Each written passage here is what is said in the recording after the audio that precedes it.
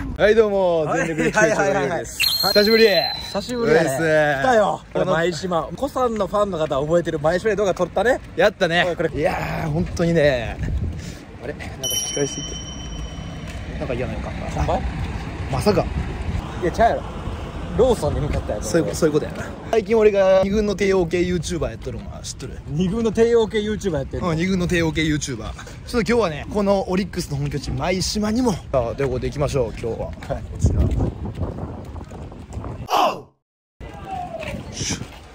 舞島球場。ちょっと待ってよ、やばいぞこれ。売り切れではなかったけどやな。やばいぞこれ。全然チケットない。やばいぞ。うわ、いくえぐ。こんな舞島見たことない。この雰囲気でお前いつも声出してんの？いやちょっとこれきついわ。これやばいやろ。ちょっと今までの2軍の帝王系で一番この球場がきついかもしれない。マジか。嘘やろ。将来航空1回の裏、バファローズの攻撃は1番セカンド西野。サニスドいったるー。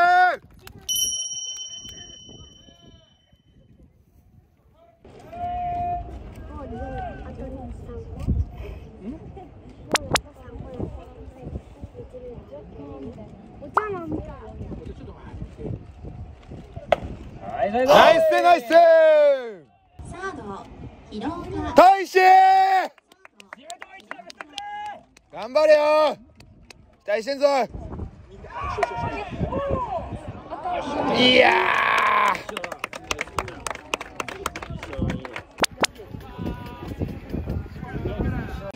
これ相当舞島レベル高いですねこれ今日は。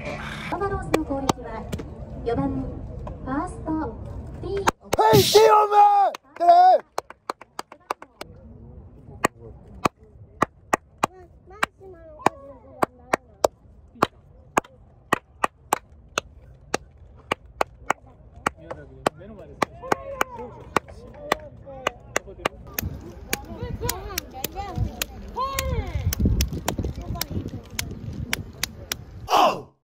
いや、この雰囲気でやってるんですか？この雰囲気で声出し応援してるんやったらもうブラボーです。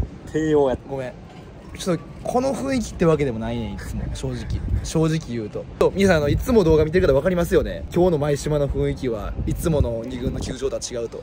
はい、これやっぱ2軍って声基本的に出しちゃダメなんですか？いやそんなことないよ。ダメとは言われてない。めっちゃ静かやんみんな。でも知ってる少年野球より声出てないかも。だからその球場特有のなんかあるんでしょうね、雰囲気が。いやだって鎌ヶ谷でオリックスの応援行った時ももっと一体感あったもん。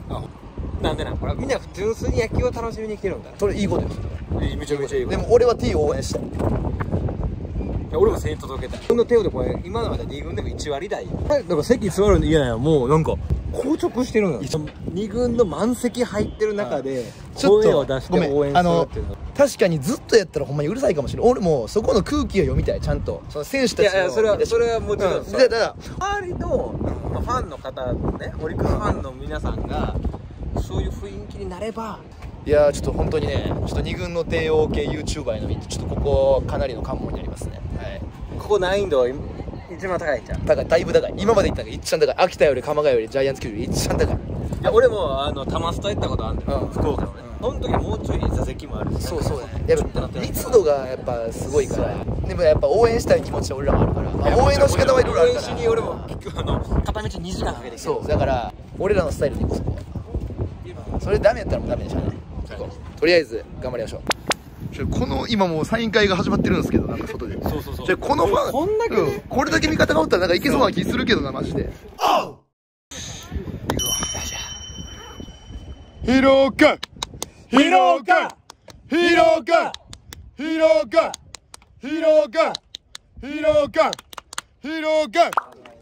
ティオンマイテーホームランキングバラバラバラバラバラバラバラバラバラバラバラディレックス東京どこに飛ばせない今のゴー岡田が飛ばせ高いのおっしゃぎや。あー全然ダメだ、あかんわ。おーよしヘイティーおいおーおいおいマーゴーゴンズマーゴーマーゴーババババババババマーゴーババババラバラバババマーゴーマーゴーマーゴーみんなの期待を背負い応えておくれよさあ行くぞ無類のバー使い果てしたく放てマーゴーマーゴーゴーゴーレッツゴーマーゴー聞いたぶつけろ熱意無限の可能性流した汗力に変える心を出してん高く過ぎそうかっ飛ばせ過ぎそう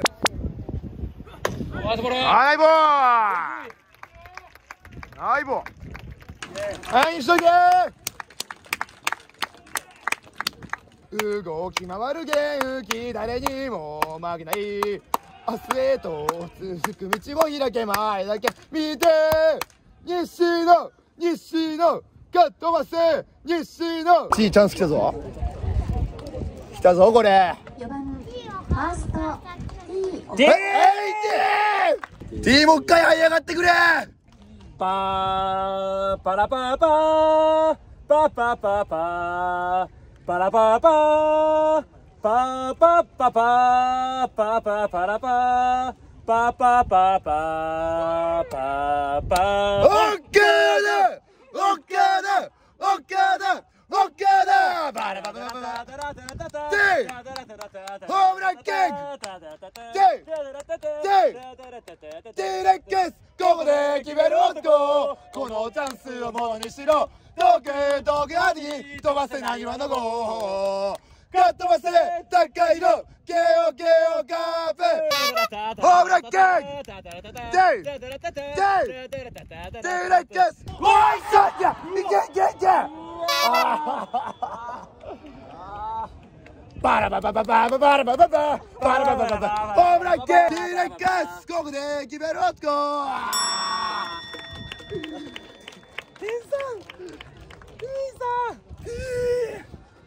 声届かずコチョタクコチョタクやんけコチョタクやん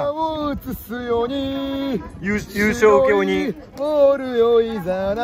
ペーニャウリモーペーニャ発信とデラコンチ高校しかもペーニャの売ってるやつが走ってるタオルっていう激走タオルちょっとベースランニング独特やったねそうパララララパラッパッパーパーパーパーパーパララワンツースリーフォーバラバラバラバラバラバラわっしょいわっしょいわっしょいわっしょい息を抱つ投げ続け山を張り近ばちそこだ打て手を出せバッタ振ったらボールは飛ぶ過ぎそうそこだ打て手を出せバッタ振ったらボールは飛ぶ過ぎそう息を抱つ投げ続け山を張り近ばちかそこだ打て手を出せバット振ったらボールは飛ぶ福永に代わりまして池田いけちょーいけちょー突き刺さるこの想い熱きこの想いかけり立つこの時バチバチに攻め込め波動を突き進めいただきの軍団今燃えろ炎を溶かせとてつもなくえげつなく踊れバファローメッサ打ったれメッサ投げたれそれこそワイらの知ってるオンリーバー突き刺さるこの想い熱きこの想いバババババラバババおっしょいババババラおっしょいバババババラバおっぽいババババやーおっぽいそれがおいけちゃうあしぶとい一打ここで見せつけてくれこのチームに勝機をぶ大使の底力てカニバ街にまたこの日がカニバ声上げて踊りがヘイヘイヘイヘイふわーバラララーパッパッパッパーバラララー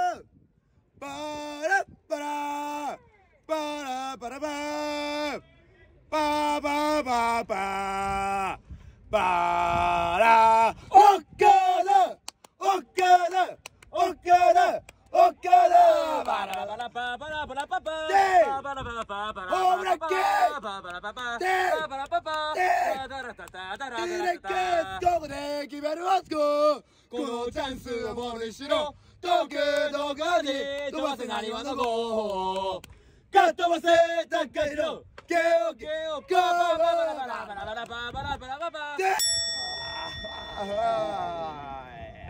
てただけやばいで T さんこんな T 見に来てんちゃうね俺は。昨日の T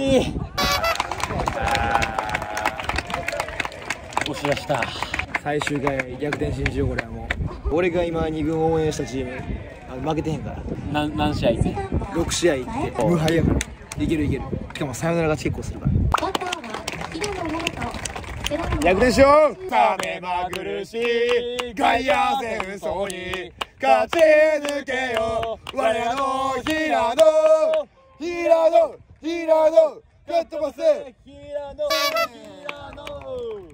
今進め男両男の時に全てかけて豪快なチームの勝利を待つスタンドへゴーゴーレッツゴー両とゲオゲオカップえぐいなスライダー。いや2軍におるレベルちゃうやろ森浦って。火を吹くよならいな飛躍の一打炸裂するパワー飛ばすそのべそのべカットせそのべ。いや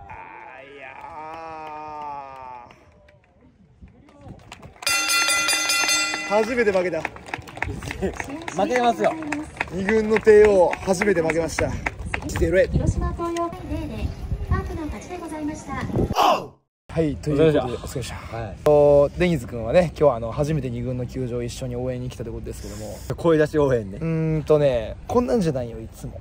なんかあれは動画での演出だったやっぱりああやって盛り上がってる様っていうのは。いやプロの方に編集任せて外注頼んでた。まあ球場によってね多少のその民度というのは違うかもしれませんね。ファンの層がね、鎌ヶ谷だったりとかジャイアンツ球場はもうちょい盛り上がったんですけど、舞島球場はねどちらかといえば結構静かに見られるタイプのお客さんが多い球場という印象でした。